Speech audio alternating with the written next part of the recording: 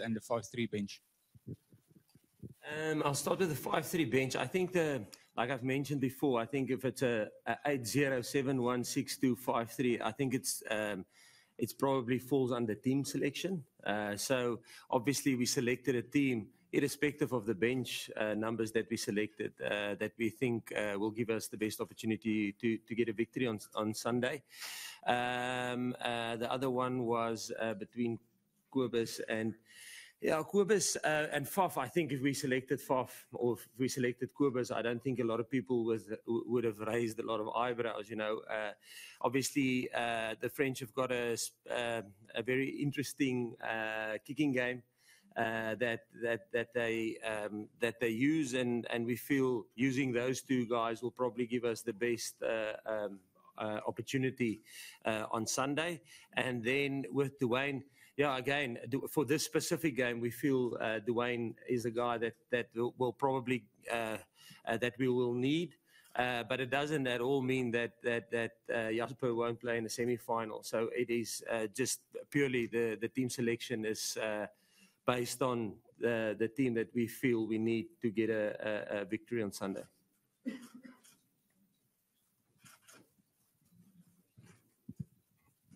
Jacques and the Koning, obviously.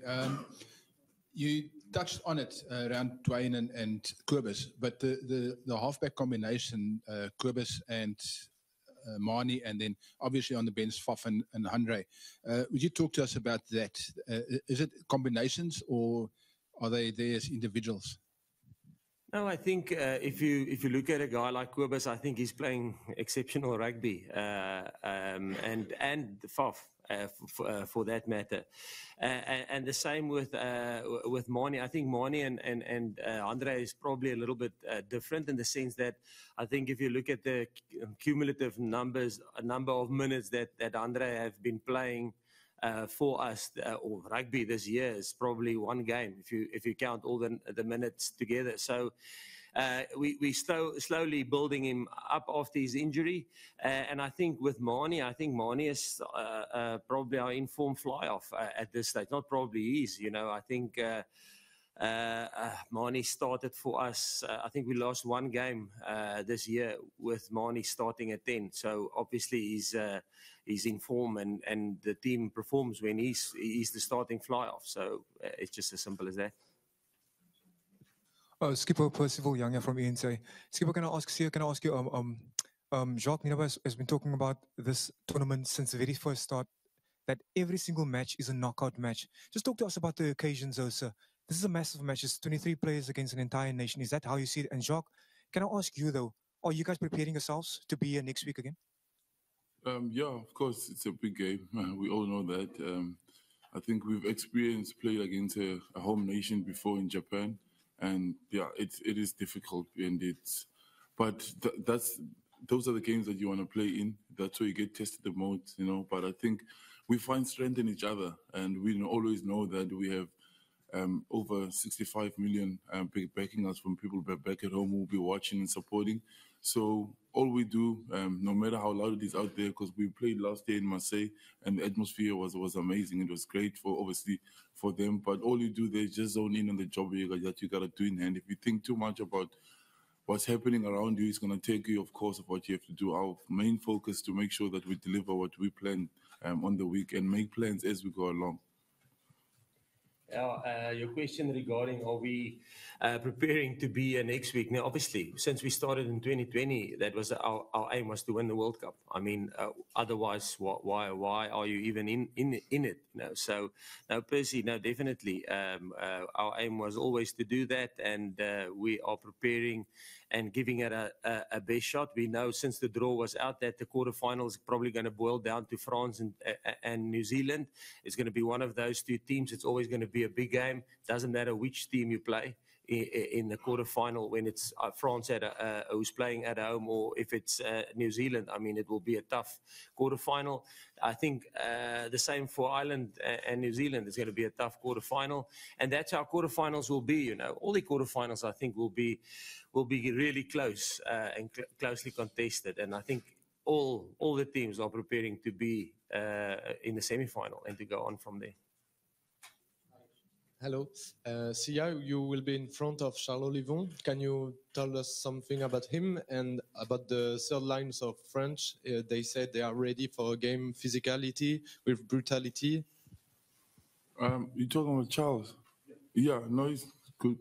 He's an amazing player. He's a great link between the backs and the forwards. Very skillful, and he's a good leader too.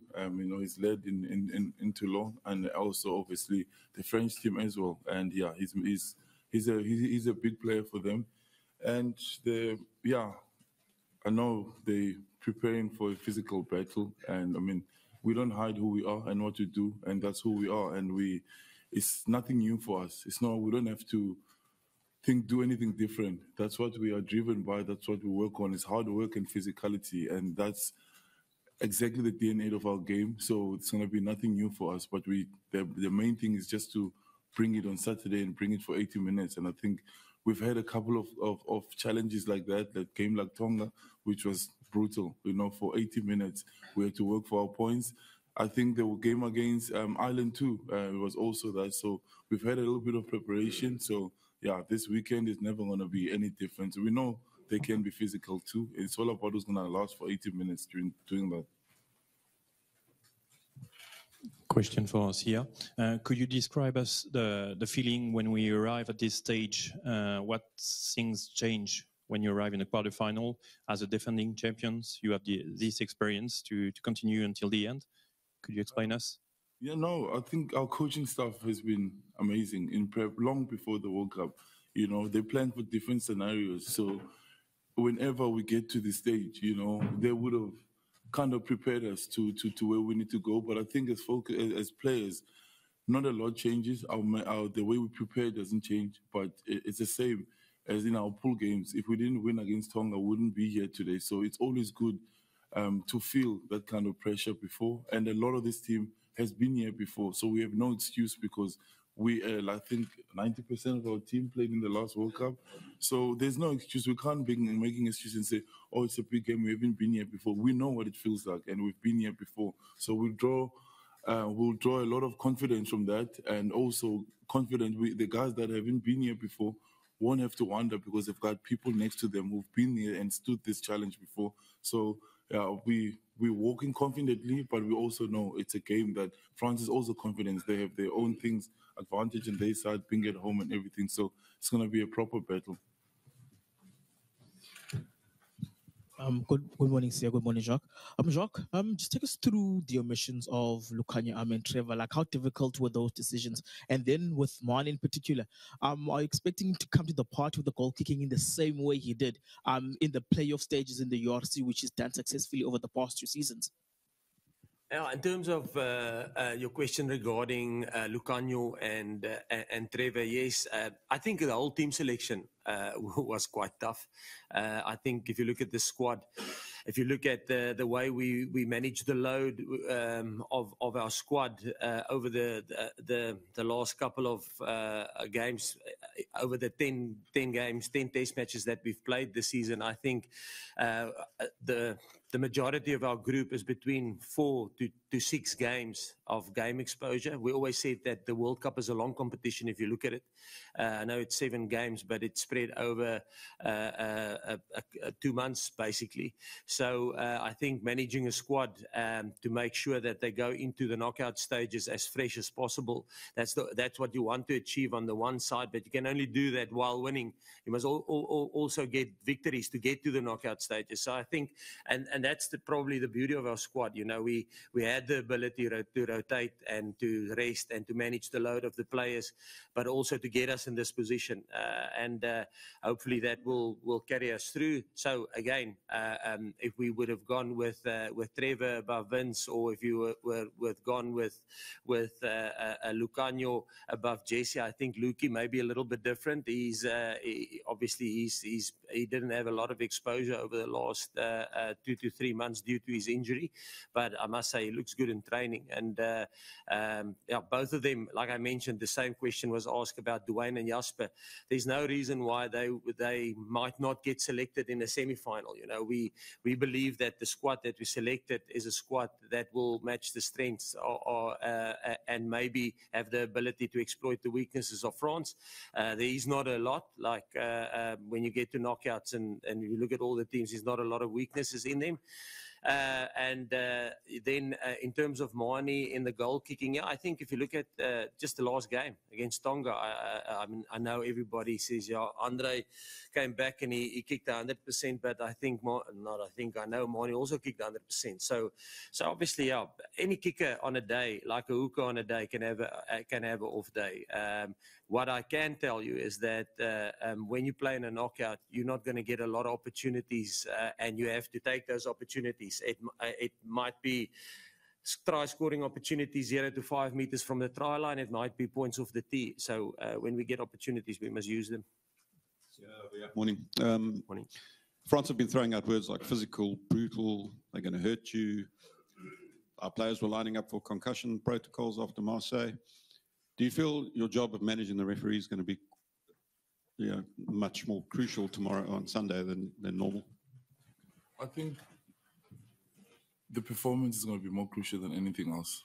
You can't focus. The thing is, if you disciplined like we have been, I think we're the only team that didn't give a card this tournament. And we do play physical, we do play on the edge, but we train it over and over again. We train to tackle below the waist. At trainings, the penalties are called offsides and all those kind of things. So our training is like a match day. And if you cause those penalties at training, then you obviously bring in the ref. Our goal is not to bring the ref in. That's why our technique is so important.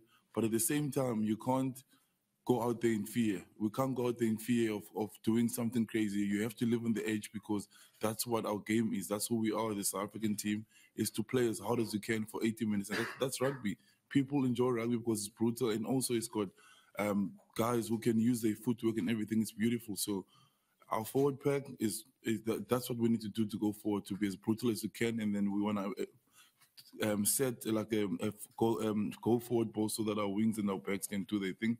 But I think the ref will be able to manage the game, and obviously, if we stay clear of anything naughty, we'll be all right.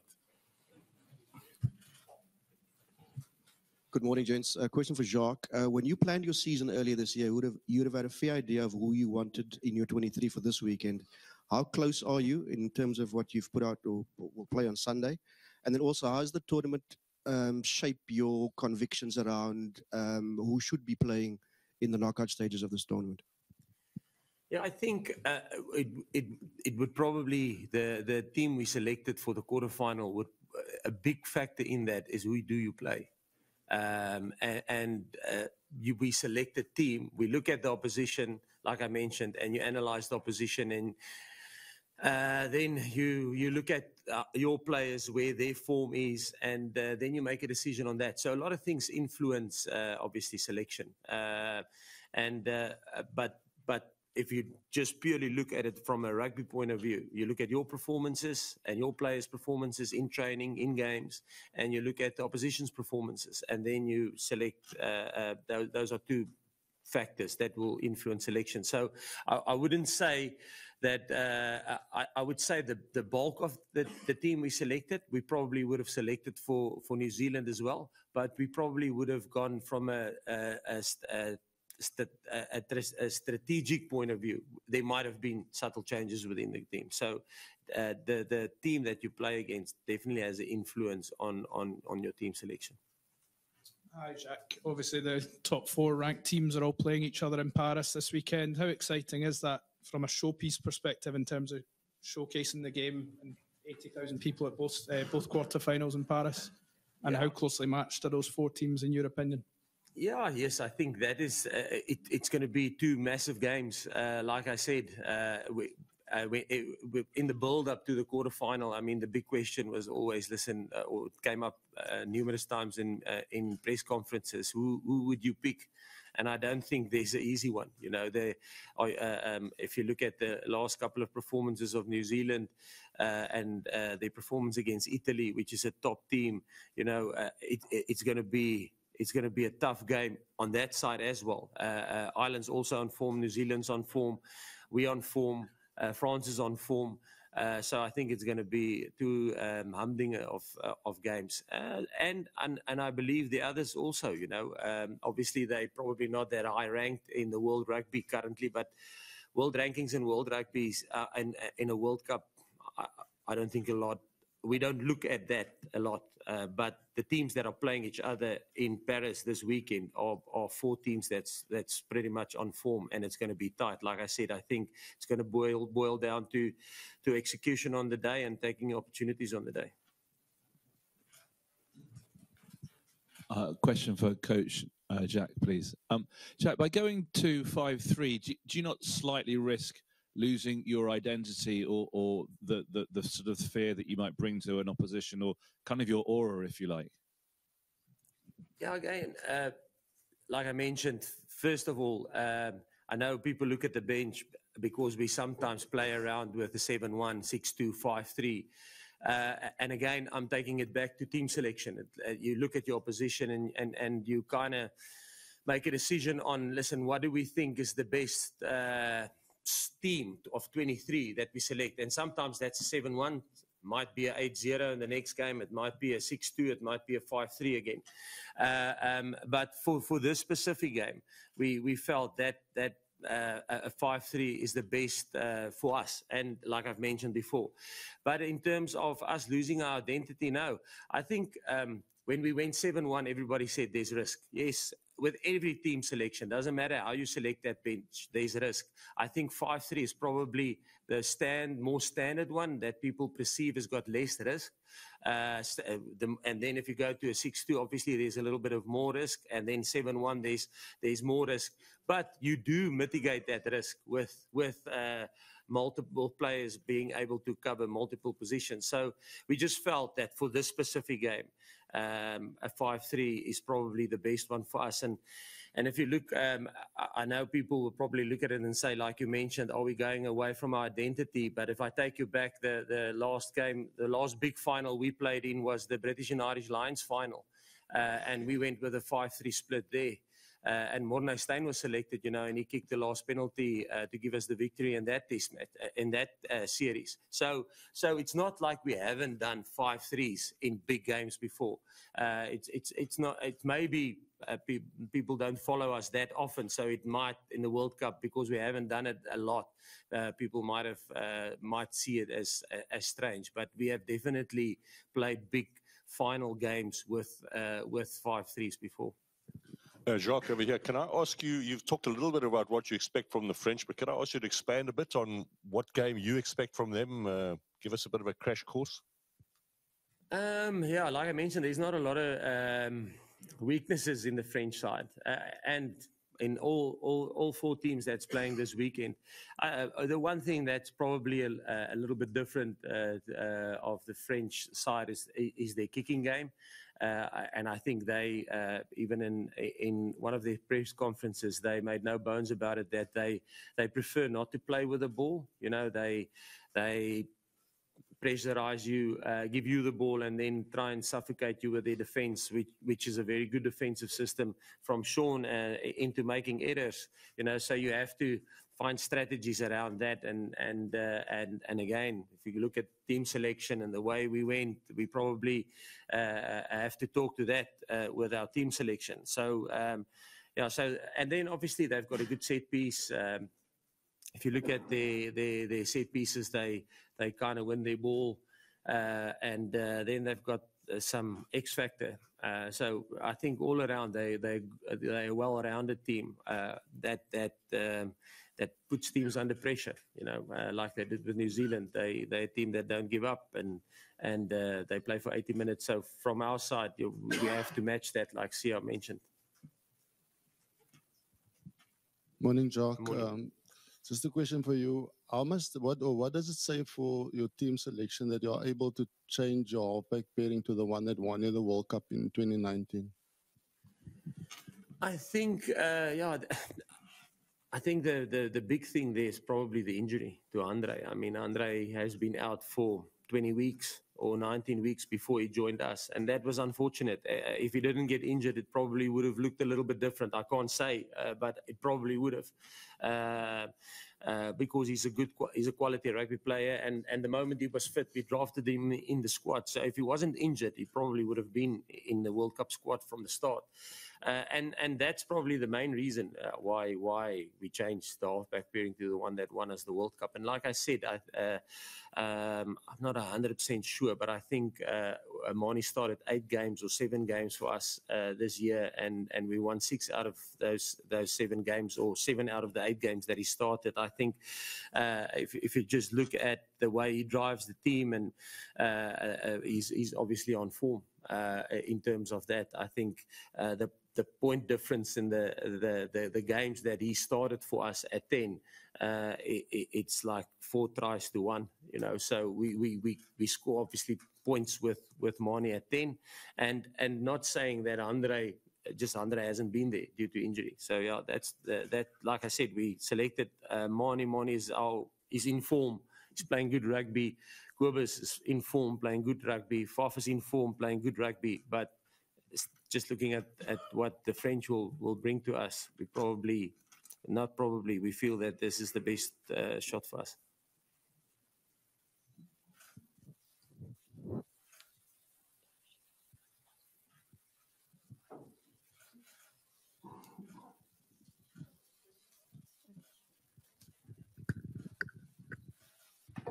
Thank you so much. Sia, can I ask you, I'm stating that obviously you're always reminding us that you guys are in a very privileged position. You guys not playing for yourselves. Though. I need to apologize for being late, but I'm here today, though, sir. I travel with a lot of South Africans, and there's a sense of anticipation, though, sir. What is your message to those South Africans who made their way to France and those millions who are still at home, though, sir? I think all we have as a team is gratitude. We are honestly blessed to have such a country who believes in this team so much, and people would use their savings. They would do everything they can to get here today, and we're thankful for the people that are opening screens for people to view in the township, in malls, because I think our team represents the whole of South Africa, and all represent people from different walks of life, and I think that's where we get our edge from. Of course, we love the game and we want to play for our own personal reasons and goals. But the main thing that brings us together is South Africa. That's who we want to make proud. That's who we want to inspire as the people back at home. And the only way we can do that, not these words, what I'm saying right now, it's the effort that we put in on the field. It's what Jacques asked me to do on the field, not to give up, not to look like I'm not giving 100%. I must always be giving everything, because so many people would give everything to be where we are today, and that's what drives us. That's what keeps us going, because, you know, some people pay just to win a World Cup for the first time, some people for different reasons, but we have, as I said before, what we do on the field and doing what we love has an influence to so many people in the world. We could never take that for granted, and that's why we put in the hard work. And when we play on Saturday, our thoughts are always with them. I know there will be a few on Saturday shouting for us, and we are honestly grateful, and I don't think we would have been where we are without all those hardworking people and those people that's supporting us today. Good morning, Sia. A two-pronged question. There's been a very big conversation around Antoine Dupont's availability for Sunday's game. Do you feel that he may have some unfinished business, considering how the fact that he was red carded in last year's Marseille's test? And then secondly, just to elaborate on Percy's question, how happy are you to know that the Gujo squad is here for this particular game, and they'll bring a piece of South Africa, considering that you will be playing in front of what will be a very pro-French crowd? It's always good to see the Gujo squad, the energy they're going to bring. And hopefully I know they'll sing as loud as they can, but obviously it's going to be different out there. But it's special to have them, you know, to be singing, and like we do in the changing room too. It gets us going. It means like the singing is far deeper to us than just preparing for a game. And it started from when we were young, but it's good that they're here. And then on Anton, it is a big thing because he's a big player. He's shown everybody respects him around the world. He's shown what he can do, and he's important for the French team. He's the leader of the team, so it was always going to be a big thing. And we as rugby players, we don't wish for one another to be injured. You want to play against the best. You want to see what you can do against the full strength team as a team. So if he's playing and he's back, good for him. We're happy for him. It will be great to be playing against the best strength French side as possible they can put on the field. And it's good to see players fight and recover from injury so they can be back on the field. Jacques, I should have asked this as a follow-up to the previous 5-3 question. It's not just 5-3, but you've made other significant changes to your starting 15. The traditional sort of done way of things in World Cups would be a team would become more and more consistent throughout a World Cup. So almost, or we can guess what a coach is going to select. And you've done something very different here. Do you think that's kind of the way forward? Does this give you a bit of a kick that you're doing something different, or maybe smarter, or maybe people will do this more in the future? Just your view on the fact that you've diverted from the norm. Yeah, like I said, the World Cup is actually a long competition. I think if you go back at 2019, we basically did the same. The team that in 2019 our first test was against New Zealand. The second one was Namibia. There was lots of changes. We believe that you have to manage the load of your players. I'm not saying that other teams should do that or not, but that's what we believe. And we're a little bit different in the Southern Hemisphere. We come out of a rugby championship going into a World Cup, So like I've mentioned, we had 4 games in rugby championship, and then we had 2 warm-up games against Wales and against New Zealand. And then you only start with the World Cup. We're now 10 games in our season.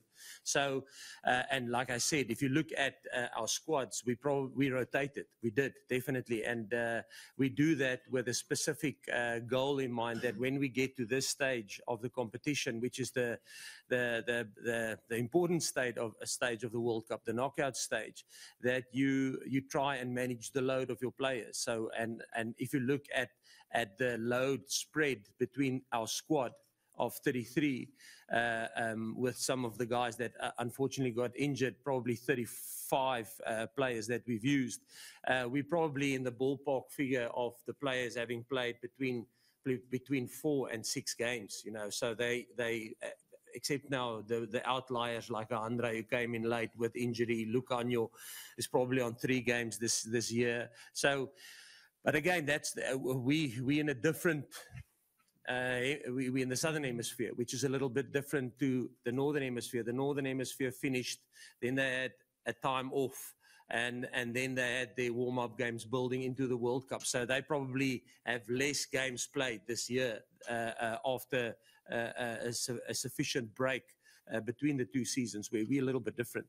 So I think we did the same when we played in the World Cup in 2019, and it worked for us there in terms of managing the squad. So we played a team against New Zealand. We played almost that exact team against Italy in 2019, and then in the quarterfinal, and then we went onwards.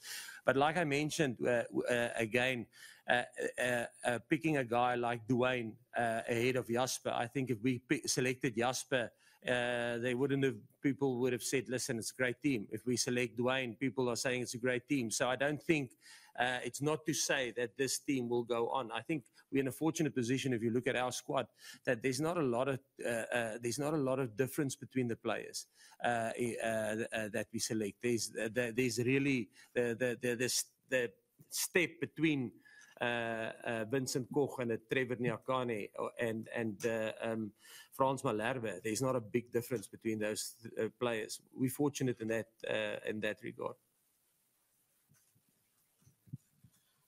Good morning, Jacques. Good morning, Sia. Sia, can you maybe just expand a little bit on something that Bongi said yesterday? He said that you guys have been simulating the kind of noise that you could experience against the home crowd at the Stade de France on Sunday evening. You guys have been playing some noise. I'm not sure if it's fan noise, music, just how you've been mentally preparing to deal with that emotional load that will be in not only the fact it's a knockout game, but also against this crowd. Yeah, if you're gonna prepare, you prepare flat out for everything. But it's as close, it's the closest we could get, you know, just having a speak around training and get some of the noises that normally happen in the game, the crowd, like the sounds that the crowd make, the songs that they sing, because it's that intense. We remember in Marseille, we couldn't even hear each other, you know. That's the important thing, getting the comms through. And we learned from that. If we didn't learn from that, then that game would have been a waste. So it is very loud, and the French fans are really passionate, and they'll be singing to getting the team going the whole time. And our thing is to zone in and try and find the smaller voices amongst each other to help each other out, especially around the set piece calling, the line out calling, and that's the biggest thing. It was there while we were preparing the whole time. So I mean, it's not gonna help us do anything from the crowd. It's more like the small communication amongst us as a group, and I think that's how much the preparation are getting into. That's how important this game is, you know, to make sure that we travel to try and cover as many bases as we can. And it is difficult to be having a speaker right next to you while somebody's trying to make a call, but hopefully it will help us on Sunday, sorry. Hi. Question for Jacques. Can you tell us some words about Fabien Galtier, his progression with the French team? What do you think about this coach? Yeah, the interesting thing is when myself and Rassi went and coached at Munster, I think Fabien was in Toulon, if I'm not mistaken, and then he left Toulon and he came over to Munster, and he actually shadowed. He was in our environment. He and his forwards coach was in our environment for 2 weeks. You know, like you do sometimes. You go and visit clubs and you spend time with clubs if you have a little bit of a break in your coaching career. So I got to know him there on a personal level. Had a couple of beers with him, played football with him. We had always between lunch breaks a football game. So I think he's a class individual. First of all, a good human being. I really enjoyed him as a person back then. Obviously, we weren't rivals, so it was nice and relaxed. And he was in all our coaches' meetings in the morning, all our strategy and planning meetings, and he gave good input there. You can see he's a rugby guy. You know, it's not just when we gave opinions or strategies for our next opponent, he would give his opinion, and we really like that. So he's willing to share so he's just loves rugby like we love rugby. And then as a coach and coaching against him and his coaching team, I think he really puts in a lot of work, and they put in, you can see, if you look at them, there's not a lot of weakness within that French side. So obviously there's a lot of detail that goes into the team. But as a coach, I haven't been in an environment where he's coached the team, so I don't know how he does it with his players. But great individual, he's a rugby man, and coaching against his teams that he's the coach of it's always a big challenge. You can see they are well prepared. Thank you very much, Sia and Jacques.